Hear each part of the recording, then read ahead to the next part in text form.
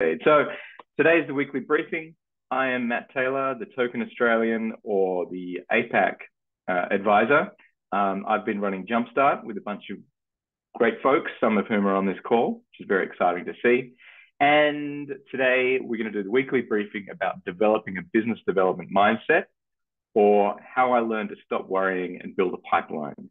And then tomorrow in Confab, we're going to actually discuss the 6 things I talk about and get everyone's opinions on that. So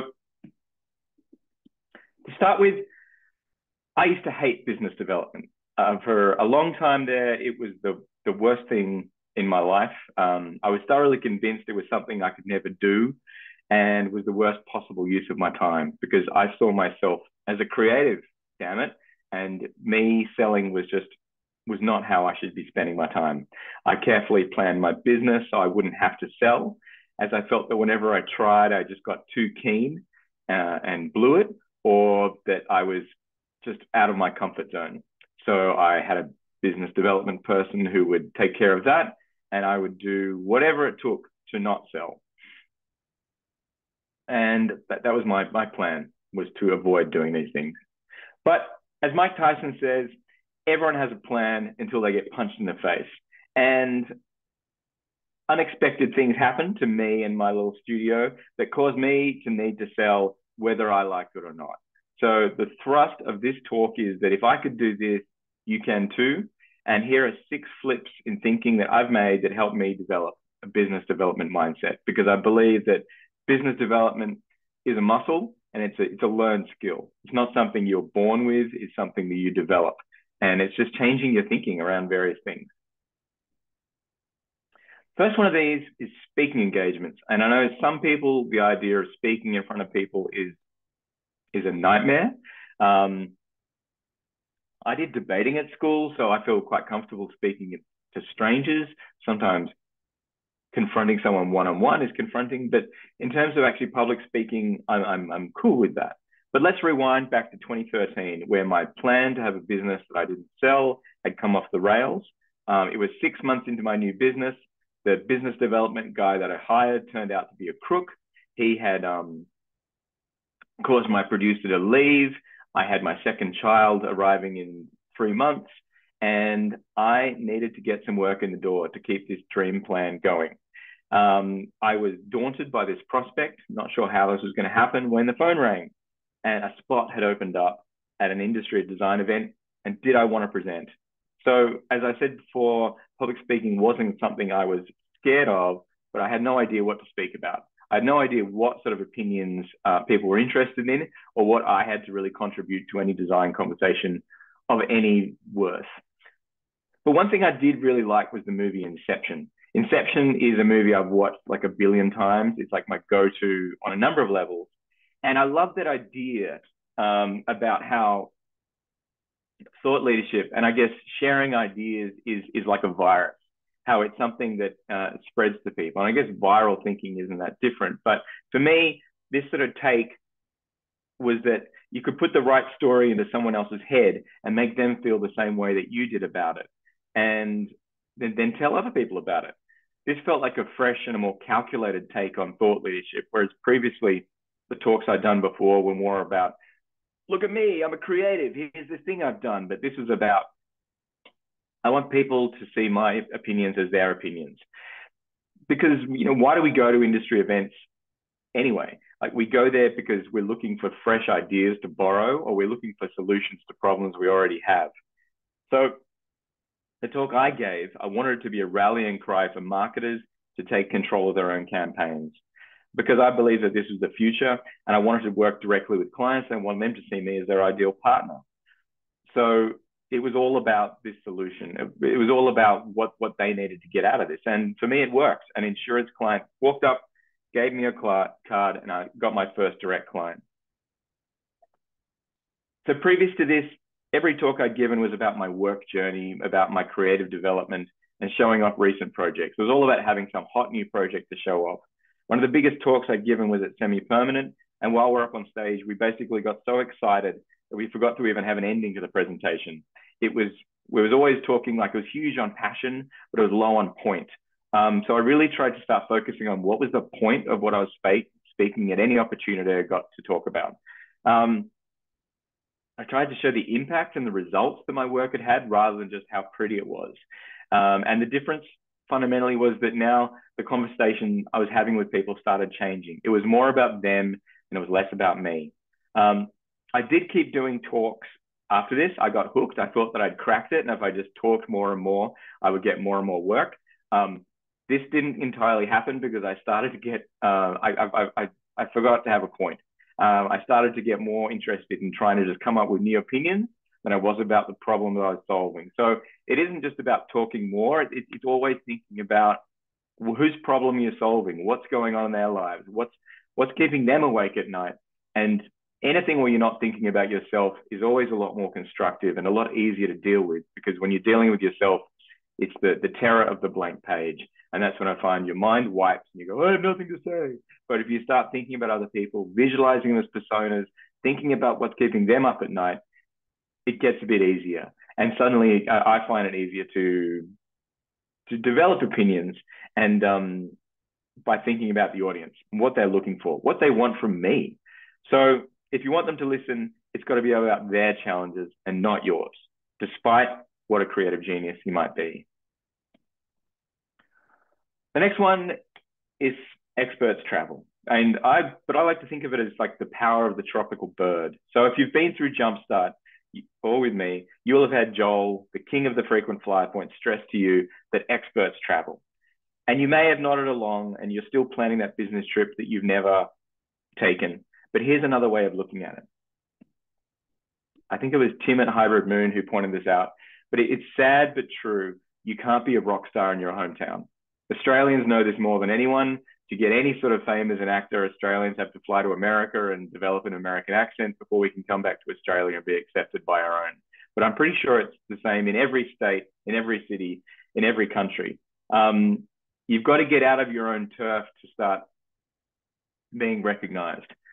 It's a really strange quirk of psychology that we don't want to accept the people that are around us. We want someone new. We want someone foreign. Consultants know this more than anyone. I once asked a partner in digital transformation at Deloitte what was the first thing he did when he landed a huge banking client and was about to engage in a big digital transformation project. And he just said, the first thing I do is fly in an expert with a foreign accent. And that was literally the first thing he'd do. He would hold a workshop with a client and he would get in an Australian or get in someone from England and have them tell them the same thing that they could have heard.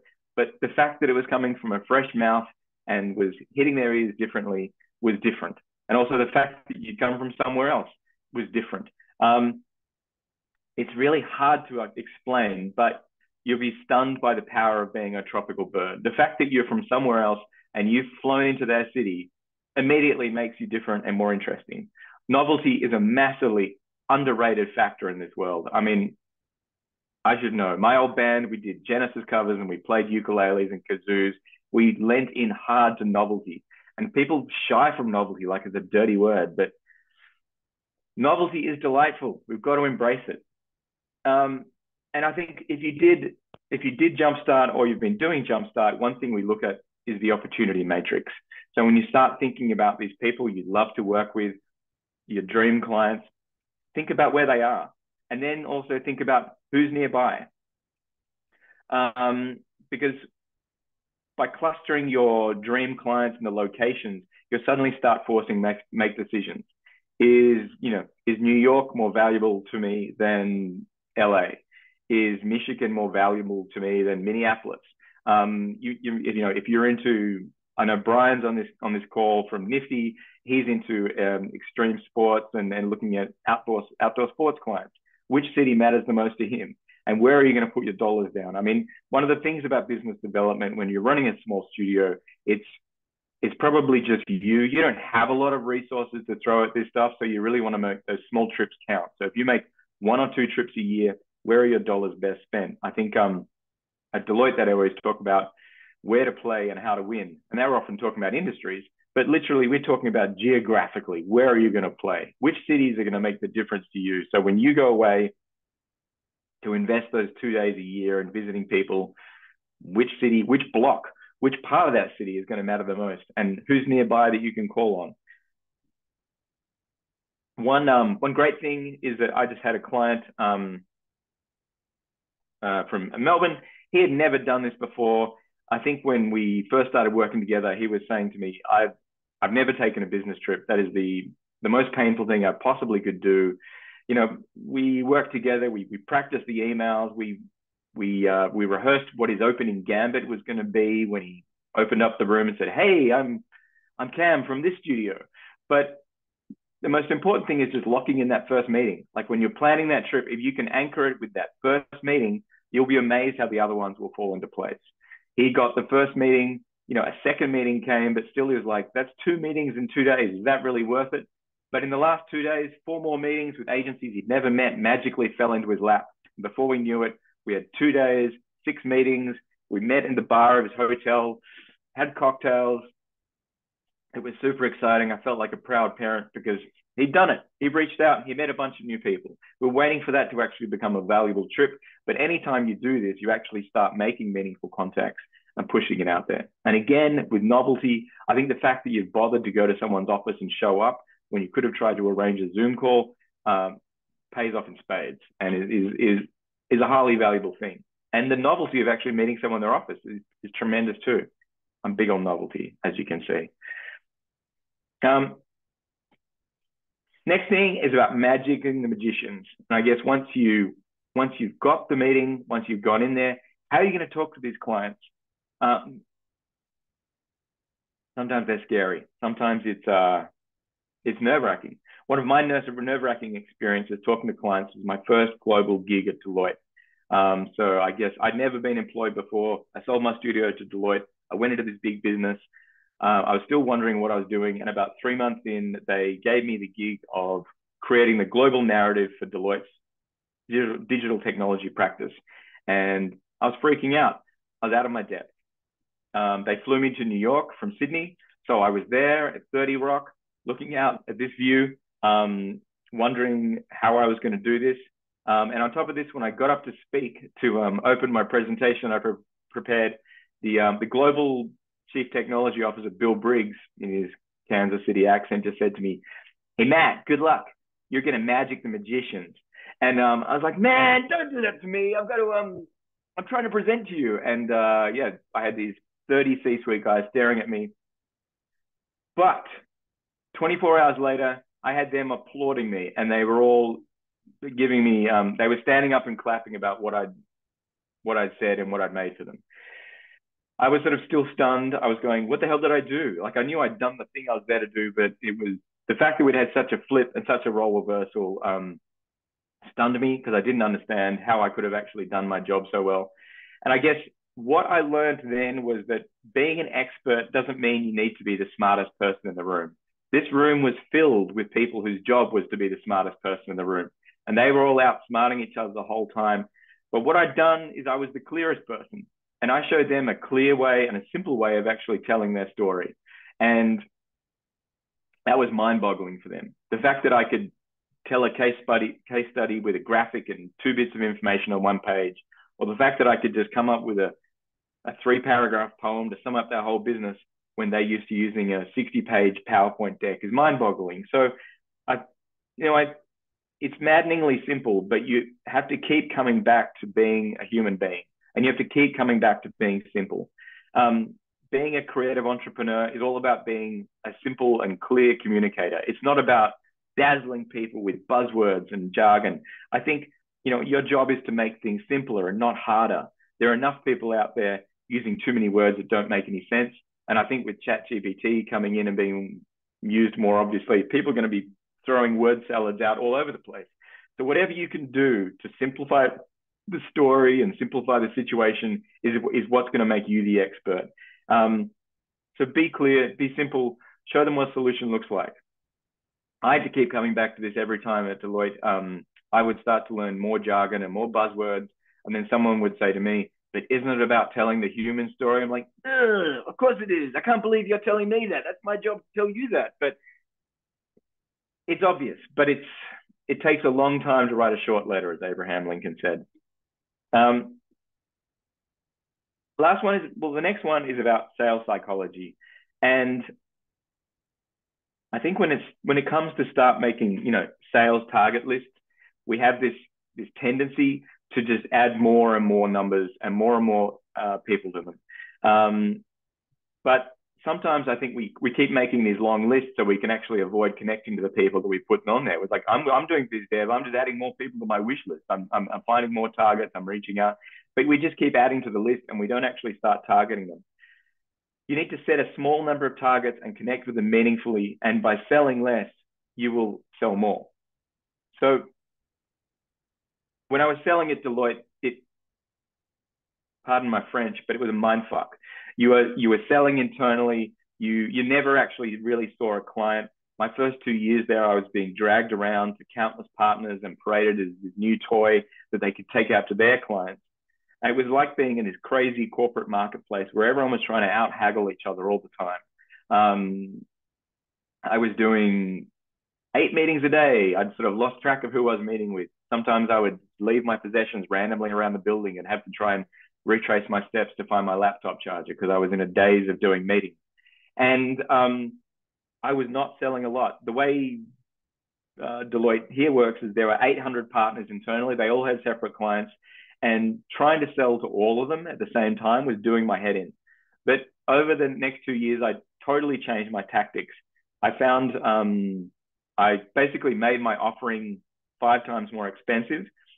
And by trying to sell bigger things and more sort of conclusive deals, it closed the field. When I was trying to sell 30 to 50K videos, it was too small for some of the big partners and just too much for the small ones. So like that was the price that I needed to sell things at, but people either couldn't be bothered or couldn't afford them. But by selling a more expensive product, when I tried to sell a 200, 300K project, suddenly what I was selling was of an interest to a very small elite group of partners who actually had the clients with the real budgets. When I looked at those 800 partners with that, who made around $3 million revenue, it was confusing. But by having this bigger offering that was really only relevant to people who were selling $16 to $20 million revenue a year, that just narrowed the field down to 20 partners that I had to talk to. And the good news was I already knew 5 of them. So, and then 10 of them were probably never going to speak to me anyway. So that left me just another 5 people to talk to. I was given a target of selling 8 things that year. I sold 9. So I actually beat my first target at Deloitte, which was mind-boggling, and it had taken me 3 years to get there. But more and more, I find that by trying to sell less to more people, by trying to sell more to less people, you will find it's a slower path to sale, but you will ultimately benefit more. And I think it's a better use of your energy. Now, how this actually applies, I guess people call this the 80-20 rule, that the fact that 20% of your clients bring in 80% of your income. So I would encourage you to really focus on that 20. I think there's this huge tendency to build this big list of people you want to speak to keep endlessly chucking more people onto that list like logs onto a fire. But it doesn't work that way because you don't have that much time and you don't have that much resources and you don't have that much brain space to be able to focus on all these things at different times. Personally, when I was running my second studio, we would just focus on one industry or one vertical a month.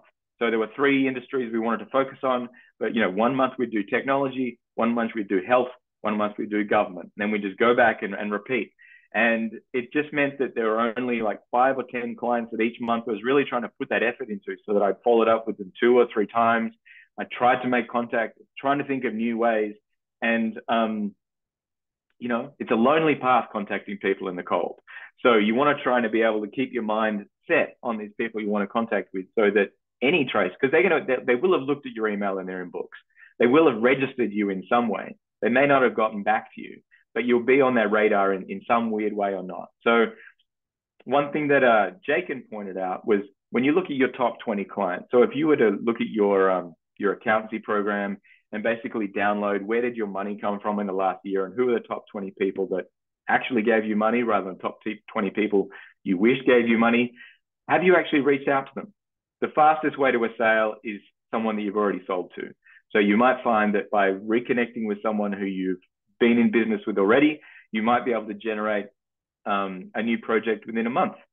generally, if you're working with someone who you never worked with before, it'll take at least 3 months to make a cold lead become warm. So reach out to your top 20, but I would encourage you in the broader picture to focus on the 20%. Who are the ones that are going to matter? Who are the ones who you're offering and what you're selling directly relates to? And can you see that connection between your solution and their problem? In terms of video production, I guess one of the ways I've been looking at this, because you're not selling to consultants, is going through your competitors. I was working with someone and we just went through Giant Ant's website. What Giant Ant's part of Buck. They don't need their website anymore. But if you want to find out like who's doing the work that you like and where do their jobs come from, I would go through your competitors and go through the credit list. So you can see here that this, the bigger Nike jobs, they come from Shanghai in regards, they're working with a production studio. So maybe it's not a direct contact when they got this job, but try to analyze. I make a spreadsheet of maybe 6 different competing studios who I'd like to be up against. And I just look at where did their work come from? What's the split that they're doing with direct to client or with agencies? And when they do direct to client, is that work coming via a production company or is it coming literally from the client? So you can start to get the measure of where they find their work, what sort of work they're doing. Do they find the work directly from the client themselves, or are they finding an ad agency or a branding studio who's giving them an in? I find that it takes away some of the mystique. It unveils the banners of I couldn't do that, because you can see how these things came to them and what sort of path they took to connect with these clients that you'd like to have. And then you can figure out how you can steal them. Next bit is conversion rates. So outreach is a thankless job. Cold calling is a total grind. And but just like chopping logs, it's got to be done if you want to have a fire. But I think it's just finding the way and finding the number of people that you're going to reach out to and just setting that tone and making sure that every day you go out and chop 5 logs, or each week you make sure you've connected with 10 people. And then you just keep doing that, because it's one of those things that does build and it does pay off. I think when people talk about conversion rates, I would say that like a 10-to-1 ratio is okay. That is pretty good. I found when I had a studio and I was trying to sell to everyone, I think one of the complex things about video production nowadays is, videos could be for everyone. Like literally anyone could use a video. Kevin from Cabin Sixes on this film, he sells to a broad range of clients who I've never even imagined selling to. And I think, again, and he's doing a great job of it. He is getting out there and trying to meet people and trying to address their problems. And it's a hustle. It's hard. And it's a lonely job where sometimes I even wonder if my computer's plugged into the internet. So like I'm sending emails, but I'm getting no response. You can get horribly paranoid that no one's talking to you or that you wrote something wrong. But fact is, they're busy. They've got other things on their mind and they may not need you right now, but they will need you at some point in the future. I did find that once I got more targeted with my business and once I was starting to focus particular sorts of clients with particular sorts of problems and really thinking about my offering in terms of like, what are the packages I can bring? How do I make it easy for people to understand how much I charge and what they get out of this? That we got to about a 5-to-1 conversion rate, and that was good. So in terms of numbers, I would be trying to look at these sort of numbers for conversion rates. If you can do better than this, then hats off to you. I think it would be wonderful but I think the more that you understand who you're selling to, you understand the sort of size of job you're trying to sell them, and the more that you're going to pre-qualify these sales, the better those conversion rates will get. It's something we talk about in Jumpstart. It's like the 3 R's and the 3 Ds, but running that process again and again in your head and really trying to focus on who are the people who are going to be the best fit for me and how am I going to be the best fit for them. A lot of like trying to team up with business partners is like playing ping pong. You want to play against someone who can play at the same level as you, because then you'll have a good game of ping pong. There's nothing worse playing ping pong for someone who can't hit the ball back at you, because you just serve and the ball goes off and you serve. It's a torment. You want to get a rally going. So you want to be the right fit for your clients and you want them to be the right fit for you. Outreach is a total numbers game, and it's not you, it's them. But you got to keep chopping if you want to get that firewood cut. It's winter here, so I'm going to use fire burning analogies. I'm fixated on fires. And I guess the last point, the last flip in my mind was about thinking bigger.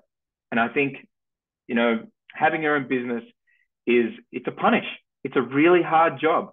And I think what you've chosen to do is a really hard endeavor, because not only are you trying to be creative, and not only are you trying to be inspired, and not only are you trying to stay excited about it all the time, but you're trying to employ a small number of people, and small business is hard. And one of the hardest things about it is the longer you're going in it, it kicks the shit out of you. And it's hard to think bigger. It's hard to be thinking, having big Napoleonic thoughts about how you're going to take over the world all the time. But people call this a growth mindset. And I didn't really understand what a growth mindset was. I thought it was just about loving money. But what a growth mindset is, it's its willingness to learn. And I think this is something we've all got to keep in our minds. It's about accepting that you will need to grow, that you're going to need to constantly change and open yourself up to new ideas. Because, as we've seen this year, this has been a huge year of change. There's been the rise of AI. There's been the advertising industry being knocked for six. There's been people in Australia, the commercial TV channels are even firing their advertising department. So even TV channels aren't investing in advertising production. But people are making more content than ever. But it's changing. It's being made in different places. It's being made by different people. It's being made in different ways. And so you need to have a flexible way of thinking to adapt to this. And you need to show people that you have a flexible way of thinking. I got sick, and my last Deloitte story, I'm full of them, but basically being at Deloitte was my time in the army, and I learned many things about people who like money. And one of them was my boss, Leon. And he prided himself in being a cool boss, but he was also a pretty ruthless Singaporean. And like many Singaporeans, he'd done military service at 18. He had a domineering mother, and he loved money. He loved the idea of it. He loved the thrill of the chase of it. It was kind of like juxtaposed to me as a creative, because I loved creative things. I loved cool new things. And it took me a while to understand that he just loved money. So I had my annual review coming up, and I realized that if I was ever going to open his eyes up to my potential, I had to show him that I was more than just a stubborn creative who wanted to make cool things and overinvest in every project, and that I got business, and I got the importance of money, and I guess that I got it for him. So for my annual review, I drew a big blank check on a piece of paper, and I slid it across the desk to him. I hadn't filled it out yet, but I just said to him, Leon, how much money do you want? And he was like, woo. And he said, you realize this isn't a real check, don't you? And I said, yeah, I know it's not a real check. How much money do you want? And he said, I want $3 million. I went, oh, and I wrote him out a check for $3 million, and I signed it. And I said, I'll be back in a year. I got him his $3 million, damn it. And I got him even more than that. But he later then wrote to me and said he was impressed that I had a growth mindset. And I knew that he'd just taken this from Harvard Business Review, and I didn't really understand what it meant. But I did know that it meant that I got through to him. And that was something I hadn't done in a very long time. But what it made me realize, and what I've also seen in a few businesses, that no one can read your mind. I think creatives are very good at having big ambitions and ideas that they hide to themselves, and they don't share their ambitions with other people. But if you can share the ambition for your company, if you can share where you want to go with your clients, when it's appropriate, of course, and with your team, people will get behind you, and people want to see that you have a dream, and people want to see where you want to go. And I genuinely believe that people want to help you get there. Like, you will have some clients who are like, yes, they want to build their business. I want to be a part of it. This could help them do that. Your team wants to know that you want to go somewhere. You don't want to just make more things endlessly. I mean, running a production company, it's a grind. You're making more videos, you're selling more videos. It's just like job in, job out.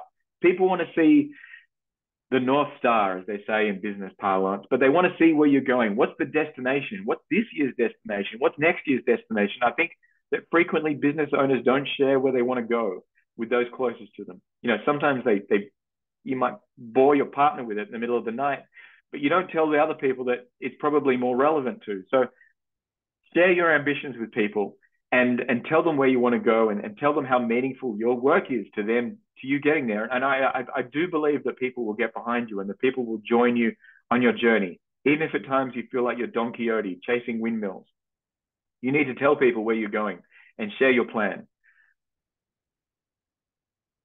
You might still hate business development and you might still think that, yeah, Matt, you've said all this stuff and I'm never going to do any of it. But it's a learned skill. You're going to find your way of doing it. So please, if any of these flips matter to you, take them, use them, change them, abuse them, do whatever you want. But I think your biggest motivation is to have no surprises. You don't want 2023 to come punch you in the face. You want to be able to duck and weave and respond to those punches, because as we've seen already, 2023 is totally ready to punch you in the face. It's punched a lot of people in the face. It's hard out there right now, and you need to be prepared, and you need to be flexible, and you need to be able to duck and weave with whatever life throws at you. And it's also important to remember that, you know, it's a shorter path to finding a project with your existing clients.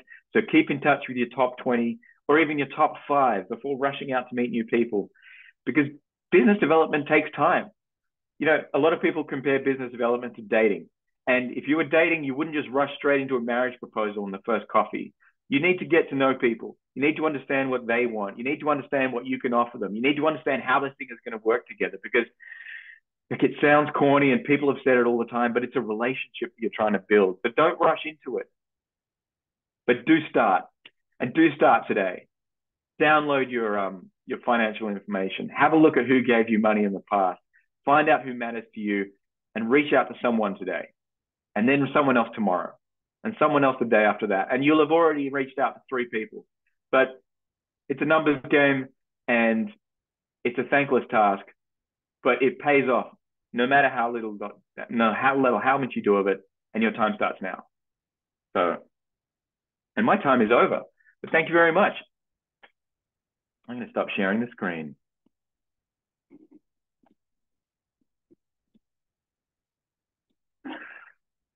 So tomorrow we're going to have Confab, and we're going to go through these 6 flips. And if anything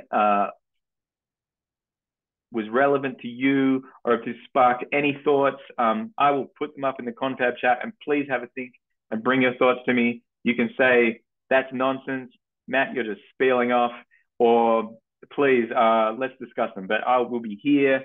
I'll be bright and early again in the Australian winter morning, ready to chat. But till then, email someone, email anyone, reach out to them. Just reach out to one person today and one person tomorrow, and it'll make a difference. I guarantee it. And yes, business development is a total grind, and it's a totally thankless task. But you're the one that decided to start a creative business, so it's up to you. Because no one can sell your business like you. Creative people are actually the best business people, because they're the most passionate, crazy lunatics. And once they believe in something, they will sell the hell out of it. So good luck. Hey, Ian, how you doing? Thank you. I'm going to sign off. I'll see you all tomorrow. And remember to email people. But thank you very much for turning up. Really appreciate it.